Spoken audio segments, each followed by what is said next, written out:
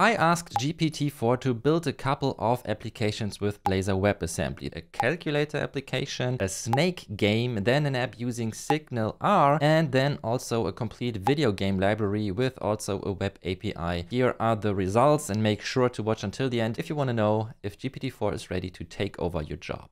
So first, the calculator application. Here you can see the prompt. Please show me the code of a calculator application built with Blazor WebAssembly that looks like the Windows calculator application. And this is important to give GPT here the hint that it should look like a Windows calculator app.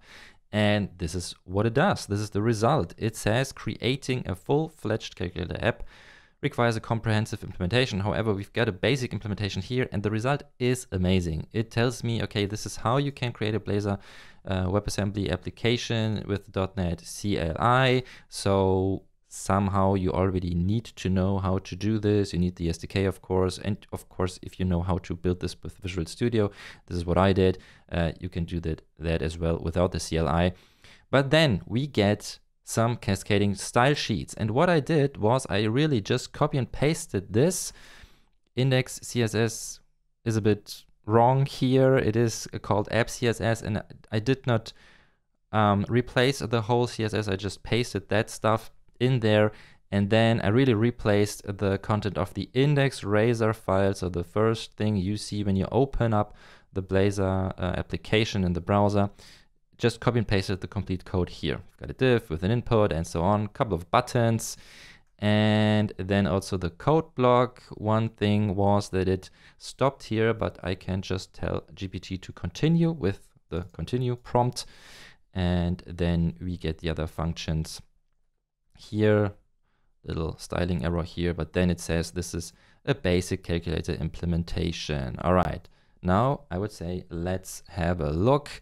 This is the result in Visual Studio. So again, I just added CSS here. So you see this is the default stuff from the Blazor WebAssembly template. And here then I pasted the CSS. And then in the index razor, I replaced just everything. And with GPT 3.5, it worked, but the CSS was not that correct. And now please have a look. This is now the result with GPT-4. It looks like a calculator, and I can say 1 + 2 = 3 times 5 and so on. This really does work.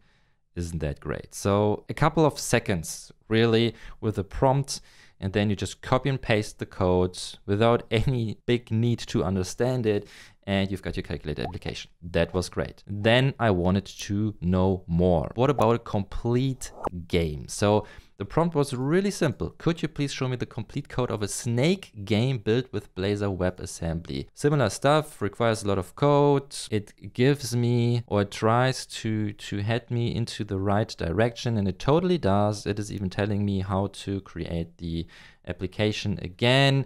Then it is telling me what I need. So for instance, there should be a direction CS file, then a game class, the snake class, food.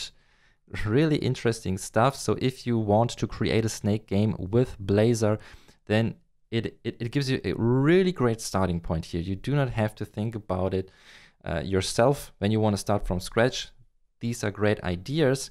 And then here we see initialize game components, change snake direction, and so on. So this, it stops here, but continues with the UI. And then it tells me here, draw snake, draw food. What I already really loved was that it is not using the canvas element. It is using SVG and only using divs here. And later then we see here handle user input with onKey down and onKey up events. This did not work, but as you can see here, first I wanted to know the complete code. It's nice, GPT, that you're telling me that would be a nice structure here. You need this function, but I do not want to think myself. Please do everything for me. And it does. So please show me the complete code for the snake game razor file. And then here's a more complete version. And I get the code for drawing the snake, drawing the food, and then also the other functions. So this is just crazy. State has changed is called. with a delay of 150 milliseconds. Love this, really. This is interesting here, the controls of the game. And here again, it also explains what is actually happening there. Okay, that was fine for me, but then I wanted to also have complete implementation of the game service because I do not want to do it by myself. I am a lazy coder here. So of course, it gives me the complete implementations. And what I did then was I really, again, just copy and pasted everything. And then I got some errors. I'm getting the error, typo namespace could not be found. So what's happening here? Well, it looks like the namespace is missing. To resolve this issue, add a namespace declaration. Namespace should match your project's name and so on. Now, of course, this is stuff, if you have a bit experience, you can fix this by yourself, but I really wanted to GPT do this for me. And well, it did. All right, so then this worked, but then I got issues with the events. So onKeyUp does not exist in the current context, for instance, and then it is telling me that the case was wrong. Well, this is not true, error persists. And then it is telling me, all right, apologize for the confusion. Even apologize, it's really polite here. So now it starts with JS, and I did not want to use JavaScript. So I asked it later, got another error regarding the game service. It was not registered and GPT forgot to tell me this. But then I wanted to know if there's another solution for the events without using the JS interop. And yes, and that was amazing. You can use onKeyDown and onKeyUp event handlers directly in Blazor, but they must be attached to a focusable element. And this is where what I wanted to know from GPT here. I knew that I can make a div focusable, for instance, if I add the tab index attribute there. But I wanted to, again, solve this issue here, or I wanted ChatGPT to solve this issue here for me. And this then finally did it. I lost focus still when I pressed the restart button, and I will show you this in a second. But then ChatGPT again had a fix for that. So it says that we should refactor this a little bit, where we then refocus the input element when we click somewhere else or click the restart button. And that was it for me then. And here again is the result. Here's the code. Got a game service exactly as ChatGPT wanted us to do this. We've got a snake razor file, and we've got the models here, the direction, the food, and so on. Really just copy and pasted the stuff. The only change we had to do was in the snake game razor, or in the snake razor component. Oh yeah, I renamed it to snake.razor. Otherwise, I think there was an error when I called it snake game.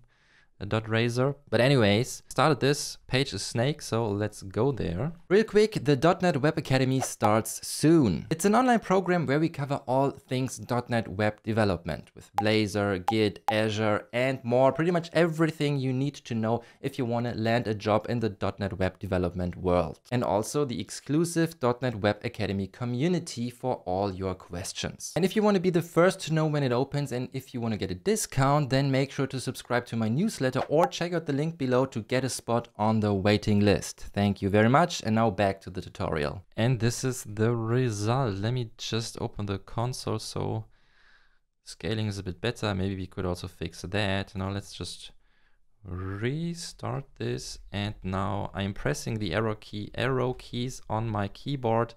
And as you can see, I can move around, eat something, and we are getting bigger and bigger and bigger. And now when I just hit a wall here, I get this message, game over, restart. And now when I click this restart button, the focus was gone, of course, but now I just click there and the focus is still in the invisible input component. I just love this, and this is crazy because this took me a couple of minutes with a dialogue here with ChatGPT-4, and it worked. I get this game here. All right, and now the next thing with SignalR. Again, simple prompt. Can you show me the complete code for a two-player tic-tac-toe game built with Blazor WebAssembly and SignalR? And of course, this is really, really complex. I can provide you with a high-level overview of the steps and the components involved in building this game was the answer here. And this already is great. Again, if you're starting from scratch, it heads you in the right direction, tells you what you need to implement, that you need a hub for SignalR, the connection here with the service, and then the user interface. You could build a tic-tac-toe board component, then the tic-tac-toe component for the page, and so on. Here we also see the structure of the project. This is great, and I tried to realize this exactly the way as GPT-4 is telling me here. And then I asked it, please show me the code. So this is a really, really big dialogue here. I'm asking ChatGPT to show me the code, and it always knows what I am talking about, right? So it gives me the names, the correct names of the classes, of the functions, and so on. So this is really great, even telling me here that I have to install the NuGet package and so on. And as you can see, it was a lot. Big dialogue, because I got some issues, unfortunately. Lots and lots of errors in the end. And that's why I cannot show you the finished product here, because in the end it just took too much time. I think it was an hour where I was talking to GPT, copy and pasting stuff, trying to fix the errors with GPT, and I couldn't get there. But still, what it does is, when we have a look at the code, let me just scroll further down where I then stopped. You see lots and lots of dialogue. Yeah, little CSS for the buttons here, because the result then looked like this. Let me just run this. Here we are, tic-tac-toe page. I can enter an ID. Let's call this Patrick, for instance. Join game. And then you see there are the buttons, right? So I tried to fix this with some styling, but I couldn't get it to work with, again, just asking ChatGPT. I could join with another player, of course, but the messages did not really work, and this is where I then stopped. But again, what I really love is just have a look at how much GPT already gives you, right? So much code, so many ideas, how to start, how to move on with SignalR. So if you want to learn this, you can get really, really far just with asking GPT and maybe additionally Googling a little bit yourself. So this was still, I think, a great result. And this also showed me that it could not take over our jobs for now. Still, I wanted to know more, so I asked GPT-4 to create an ASP.NET Core hosted Blazor WebAssembly app using also best practices like solid repository pattern and so on. And this is what it did. It's again telling me the steps. Then here for the server, I've got the video game class. Already adds entity framework here with the DB context and the proper DB set for our video games table. We get an interface for the repository. This is already great for all the CRUD operations. So actually pretty good stuff here. And of course, again, some comments, implement CRUD endpoints here. And this is where I also stopped then, because I knew that I could ask GPT to give me the complete code and it would do that. What is a bit wrong here is that it is still using a startup CS for .NET 7. Nowadays, we would only use a program CS. You can do it that way. It is not really wrong, but not really up to date. But again, if you have a little bit of knowledge, then you can fix this real quick by yourself.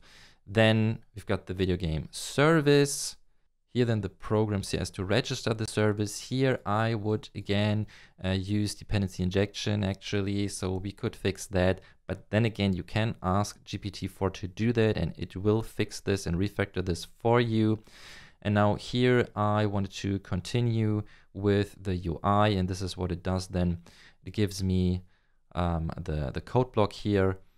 And this could also be done when you ask ChatGPT. It would give you the complete HTML with all the inputs and the buttons. Here you can see it. I asked it here, please show me the complete code of the video game Razor.